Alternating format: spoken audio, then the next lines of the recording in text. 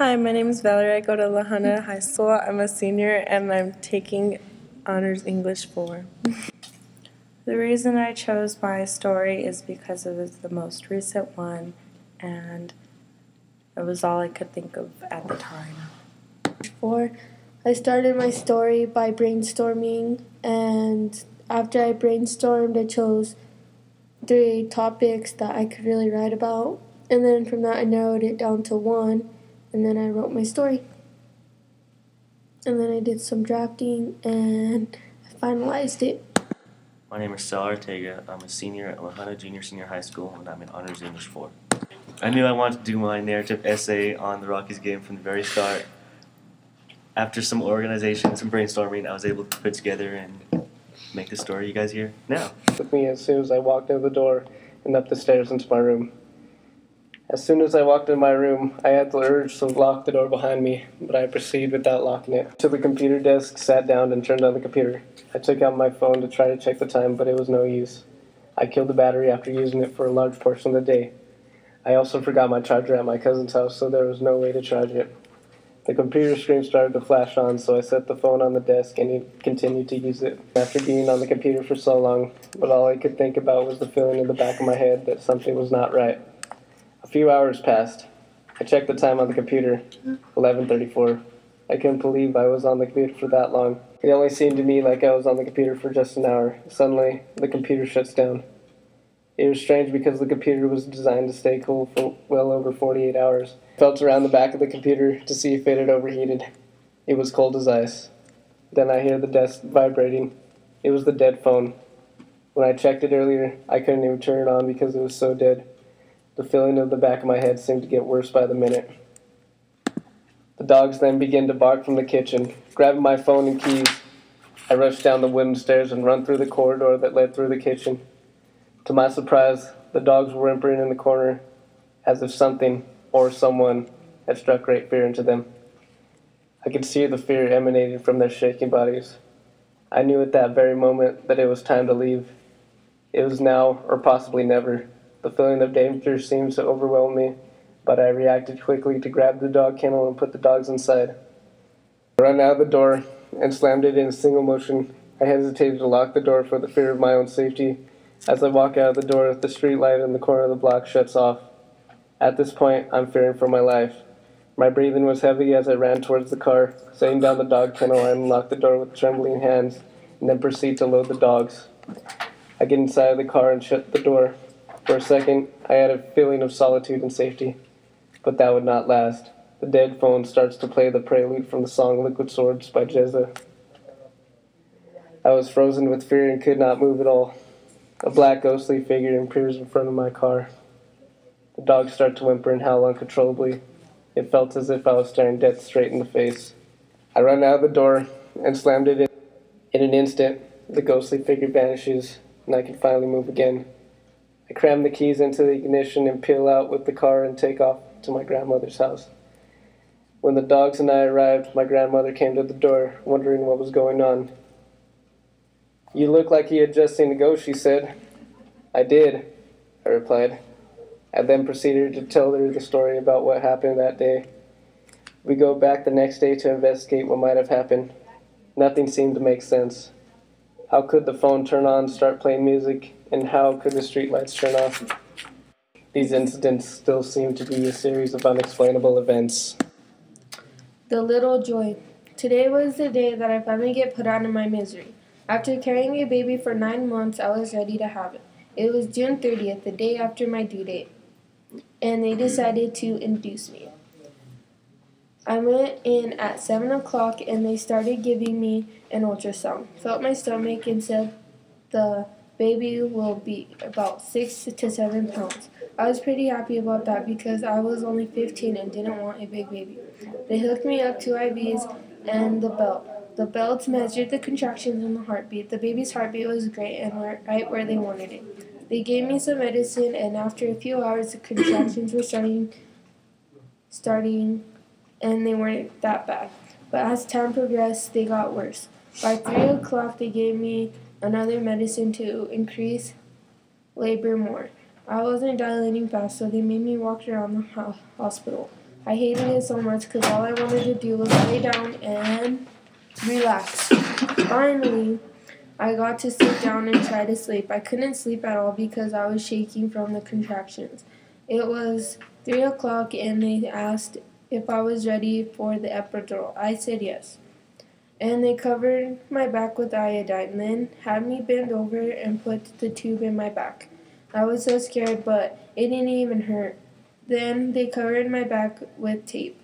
I then laid down and got a catheter. It hurt so much. It was worse than the contractions. It was around 8 o'clock and the epidural had basically worn off, and I wasn't ready. At around 9:30, they checked me, and I was ready. I started pushing, but by then the medicine had worn off. I pushed for an hour straight, and I was so tired. And right when they were going to get the forceps, he came out. They laid him on me to wipe him off, but I was so happy I cried, and I couldn't do anything. That moment was the happiest moment in my life.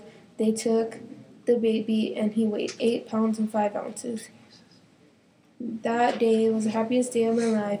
Everyone wanted to hold him because he was so small and cute. Now he's already 2 and very smart, handsome boy. I learned that having a baby is a very happy moment and birthday. Plane Adventure by Valarie Foster. My home state, the gorgeous Sunshine State. I couldn't wait to go on vacation and visit some family, which is always a great time. Unfortunately, none of my brothers or sisters could go. So it would be just me, my dad, and my nephew on the trip to beautiful California, where the palm trees glisten, the sun always shines, and the sky dances with the wind.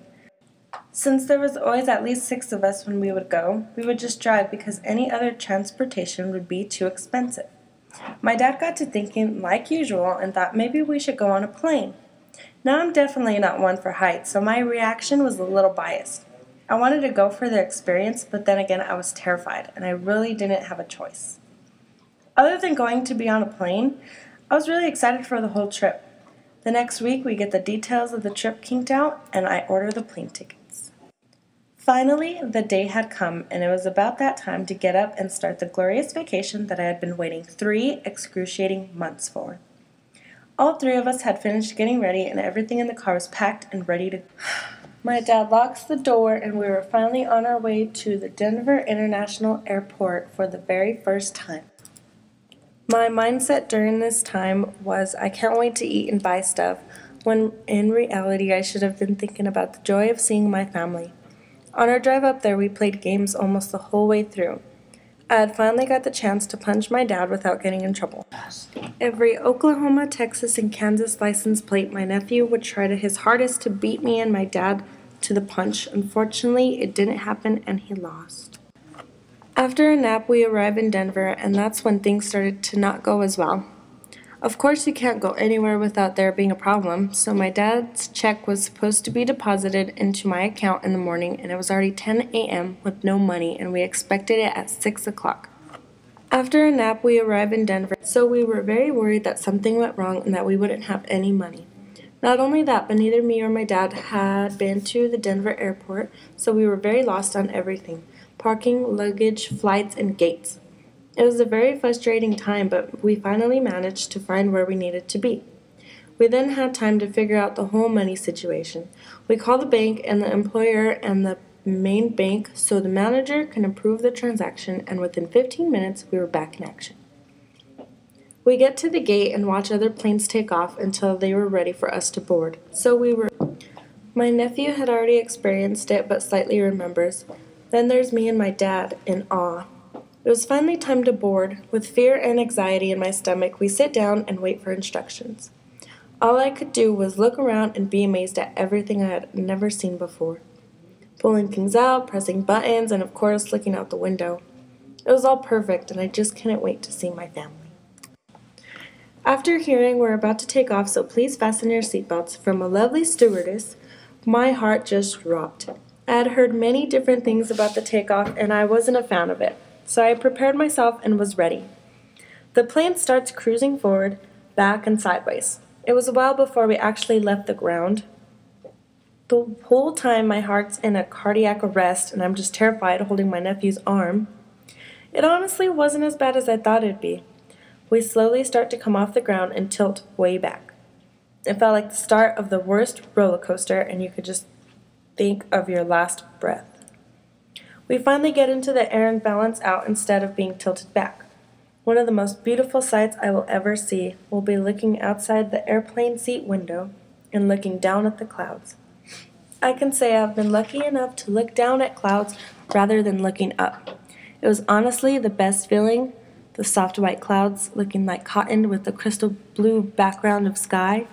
It cleared my mind and made me think of all the beautiful things in life. Definitely very relaxing, and to think I was first afraid of it. At some point when I looked out, it was completely white. We were actually flying through a cloud. It did have some effect on my mind. It was blank and I started to get a little dizzy. It was such a long day, and after being so calm, I decided to take a nap. I get woken up by the flight attendant saying we're about to land in LAX airport and to fasten seatbelts once again. In a way, I was excited because I had become a little sick and I couldn't wait to see my grandpa. But then again, I didn't want to leave the clouds. The rest of the vacation was really fun and beautiful. The air trip back is a whole nother story, full of flight delays and people. Overall, my first airplane travel had its ups and downs from the time I woke up that day until the time we came back from the vacation. It's definitely something I want to do again, somewhat soon. I learned so much about the true beauty in life and value. I was happy to experience it. The best part was definitely being above the fluffy, majestic clouds and having some time to myself. It's hard to describe something that leaves you speechless. I wish everyone could experience it. Rockies Game by Sal Ortega. The large metal gate slowly raised, revealing the bright lights. I'd always dreamed of being under these lights, and now it was finally happening. My dream had finally come true. I was walking out on Coors Field, even if it was only because my baseball team had been asked to take part in a baseball parade that marched around the outskirts of the field on the warning track. This was my moment, and I was going to savor it. Still, it was hard to believe that less than 5 hours ago I was sitting at home with nothing more than a dream in my heart and an image in my head. I stepped out of the door, ready for the long trip to Denver for my first ever professional baseball game. We jumped into the car and started our journey to Coors Field. The ride seemed like it took forever, but slowly we got closer and closer to our destination, and my excitement was about to shoot through the roof of the car. Pueblo, Springs, we were getting close, and now I almost couldn't control my excitement. Finally, we hit Denver, and I knew that my dream was finally about to come true. Pulling up to the field was probably one of the most exciting moments that I could remember, and I was dying to get inside and finally live out my dream of being at Coors Field and even being on the field. We pulled up to the back of the field. I looked to my left. Red 1964 Mustang. I knew whose it was. It was Troy Tulowitzki's. I couldn't believe that I was actually this close to my idol's car. We passed the players' parking lot and moved towards the back entrance to the field. We were greeted by a representative of the Colorado Rockies, and that's when my heart exploded. He opened his mouth, and out came the words that I will probably never forget. "Hi guys, are you ready to take your walk on the field?" He led us through a large door and told us that in a matter of moments we would be walking on the field for thousands of fans to see us on the jumbo screen and be jealous. The large metal gate slowly raised, revealing the bright lights. I'd always dreamed of being under these lights, and now it's finally happening. My dream had finally come true. I was walking out on the Coors Field, even if it was only because my baseball team had been asked to take part in a baseball parade that marched around the outskirts of the warning track. This was my moment, and I was going to savor it. Still, it was hard to believe that less than 5 hours ago, I was sitting at home with nothing more than a dream in my heart and an image in my mind. After the baseball march, we went straight to our seats and watched the game. Thankfully, that game was a very good one for the Rockies. They even hit a home run no more than 5 seats away from me. Needless to say, that was one of the funnest and best days that I could remember. We won that game, beating the Pirates 9-5, which was also a very important game for the playoffs.